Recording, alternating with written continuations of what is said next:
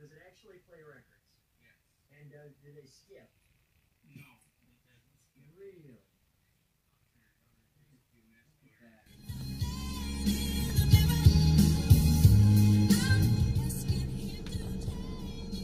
Good morning, good evening, and good night, gentlemen and gentlewomen. All lovely women. Welcome back to Car Talks. Thank you for joining me again. Today, we're talking about CDs, CD players. Are they out of date? Should car makers still give us?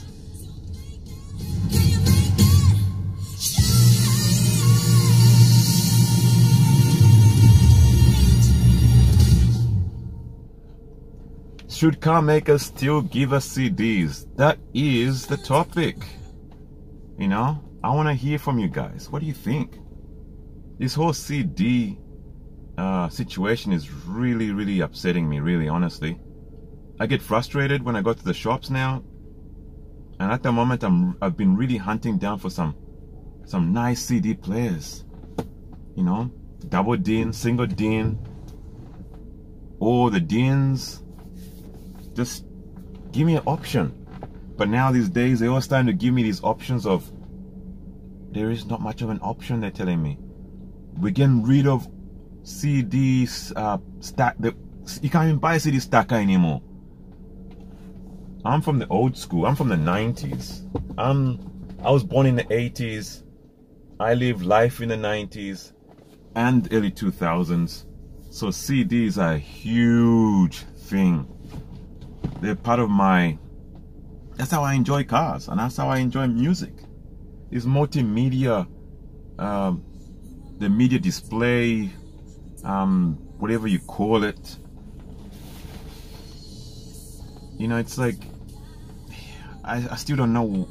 I still don't know whether it's a positive thing or the wrong thing. I think it's too soon to get rid of CDs, because CDs to me are the most clearest sounding audio storage, you know, format.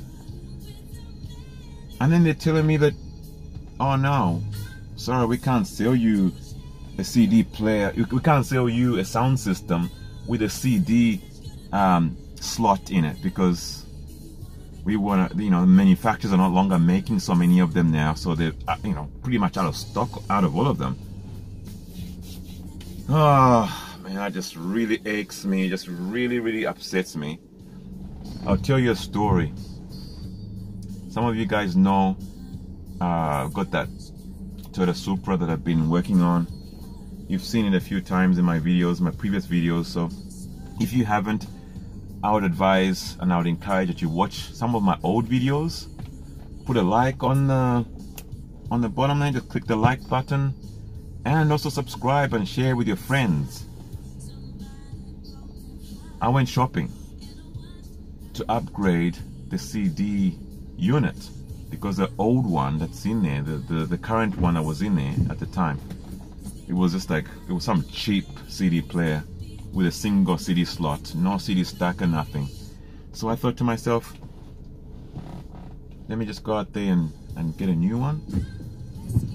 To my surprise, they hardly had anything on the display wall there that I wanted. I said, where's the CD on these things? Do these things still play CD? And the guy looked at me like I was out of space, like I'm a Martian or something. He looked at me like, CD? What do you need a CD for? What do I need a CD for? Everything is on your phone these days. I said, dude, I've got like a whole stack of CDs in my CD carry bag. I'm kind of old school. I look young, but I'm kind of old school. I still like my CDs. And he looked at me again like, oh, come on. And he told me to move on, like, just move on. That's old stuff. And I said to him, can you guarantee me if I get that multimedia unit with no CD slot in it, is it going to be as clear as having a CD? And he said to me, sure, it's just as clear, if not clearer. And I said, I'm very surprised, man. I've never heard that before. Can it really be more clear and the better quality than a CD, the original CD? Guys, please enlighten me on this. Are CDs less clearer than Google Music, YouTube Music, what are the other things, iTunes Music, the download, the streaming music? Is it clearer or not clearer? What is the deal with this? What's that all about? Is that true yet? Like, are we finally in the age where CDs are not as good as download? Is that true? I really, really want to know the answer to this little puzzle I've got in my head now. And you know what happened? I walked out of that shop with the biggest regret. For the next 1 week, I was forced to download music, stream music, so I could enjoy driving my Supra. And I'm still not convinced that that streamed music is clearer than the CDs I could have put in there. I'm having the biggest buyer's remorse right now. I was that close to returning it and saying, dude, this CD multimedia player, I don't know, man. I'm missing my CDs. Honestly, I missed my CDs. The only reason I didn't return it is that because I've just got too many. I've got so many cars right now that if I wanted to jump into a car and enjoy my CDs, I could. Like, for example, the Citroen that I'm in right now, it's got a CD player.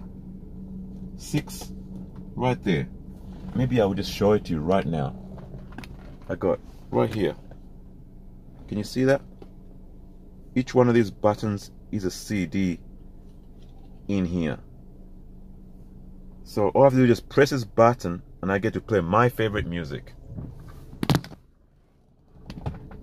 So he tells me that, oh no, move on. We're living in you're living in the past. He could be right. I mean, I know at some point I have to move on from CDs. There will become a time where CDs will be just like records. Where, I mean, who wants to be carrying a record in their vehicle and just going like, do you guys have a record player in here? I've got this big record. I just need to put it in somewhere. Do you have a record player? Once upon a time, people did have record players in the car. Surprising, but it was that way. Cars had record players in the boot of the car. Some of them inside the car, like in the glove compartment. You pull it out and there was a record player in there. And you could carry like the mini record, maybe like a small record, and put it in there and put it on there and start playing. And you could play it while you're driving. You could play it. Obviously, it would be a bit rough when you're driving. You have to be real smooth. But when you're stopped at a standstill like now, you could just sit in your car and just. You tell me that you need me, then you go and cut me down. But wait, you tell me that you. Just like that, you could just turn it on. Your favorite CD, your favorite record.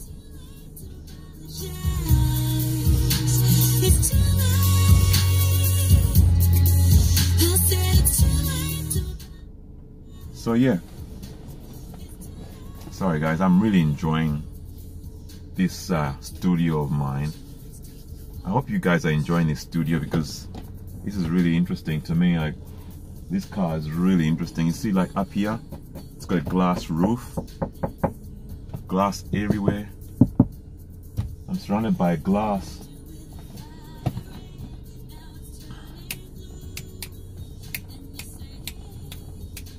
So, back to what I was saying.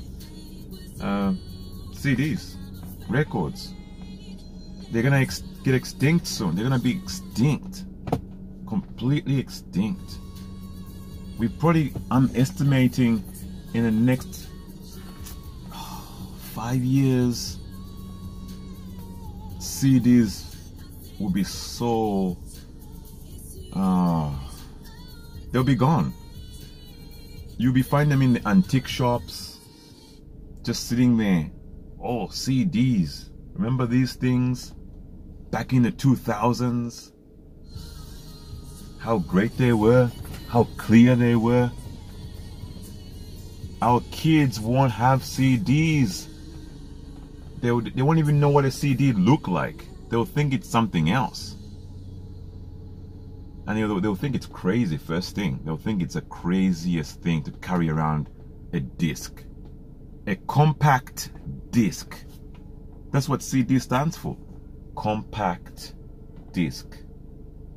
Keywords. Hope that's an education for the day. I've learned some new words today. CD stands for compact disc. Tell that to your teacher, all you kids out there.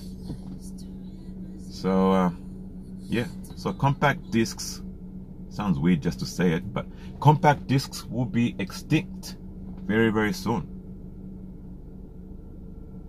Write in the comments what you guys think about CDs, compact disc. Maybe talk about records, I don't know, depending on what area you're from. And multimedia streaming devices. If you're from the new generation, born from maybe 2000 onwards, if you're born in 2000, so you're a young taka, you can maybe talk about these new features, these new functions, these new medias of downloading music for your car and how great that is. Educate me on that, because I think it's good and it's bad all at the same time. I think you should just be able to have both. Why can't you have both? That's my only puzzle. My only question is, why not have both? Some of my old cars have both. They have CD and they have a multimedia function, a streaming function as well. And it gets worse. Some of these cars, they don't even have any maps loaded onto the system, on the unit itself. So if you don't have your phone on you, I'm sorry, you can't GPS map anything. It's not gonna work unless you're carrying your phone. My Mercedes-Benz got a system, a head unit, a double DIN with a flip screen, an old one. Probably, I'm gonna guess it's probably 7 years old, and it's got all the maps downloaded already, loaded up in the system already in a unit. So no matter where I am, as long as I've got that car, I'm driving that vehicle, the map is always there. If I forget my phone, map is always with me in the car. With my Supra, it's a whole new ball game. It's got the whole new system in there, the multimedia unit, which doesn't even have stored, whatever you call it, media in it. It doesn't have anything stored inside it. You have to download everything, store it into your USB, and then put it in there. And you gotta keep it plugged up. You gotta have your phone in your car, so it Bluetooths wirelessly to your vehicle so you can access the map. That's ridiculous. Come on, Pioneer. Come on, Sony. Come on, Alpine. Stop being so cheap and give us everything. I paid $600 plus, and I didn't even get. No, it was $700 US Australian dollars, and I didn't even get everything. I didn't even get a CD slot. It's ridiculous. Anyway, guys, you've heard enough from me. I'm signing off. Over and out.